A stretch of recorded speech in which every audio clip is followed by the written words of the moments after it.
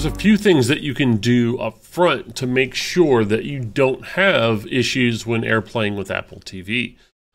First thing you can do is make sure that all of your devices are up to date. That includes making sure your Apple TV is up to date, as well as your laptop or iPad that you are mirroring from. You can update your Apple TV by using the Settings app. Another suggestion is to always try to use Safari whenever possible instead of Chrome. Apple makes Airplay, they make the devices, and they make Safari. And so by default, they typically make sure that all three of those things are going to work really well together.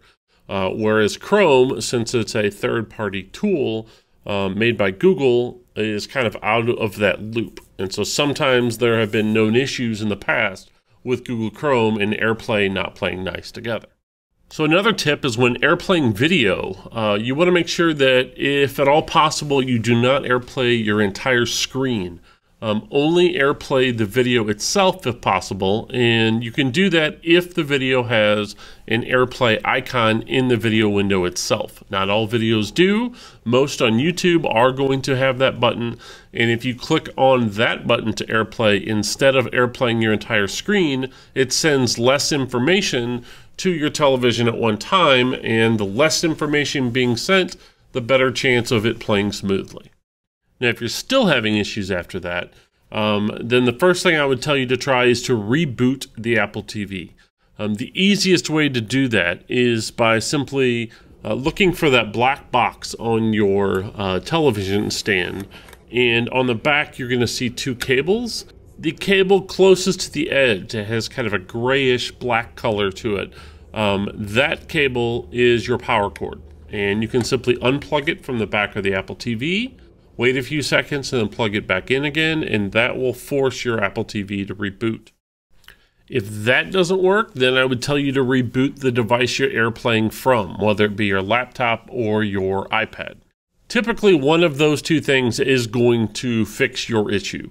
Now, this next option may be kind of unpopular, but if possible, close any of your unused tabs. So sometimes when you have multiple tabs open at once, some of those other unused tabs are still using up internet, even though they're not active. So if at all possible, close up any tab that you are not using.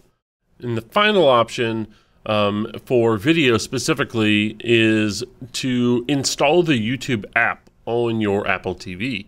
You can actually install that app and sign in with your Google account and be able to share files from your YouTube library or things that you've searched on YouTube, being able to share those on your Apple TV directly without having to use Airplay at all. If you need more help with that, I have another video in the description below that shows you how to set that up. So hopefully one of these options will help and make sure that you have the best Airplay experience possible.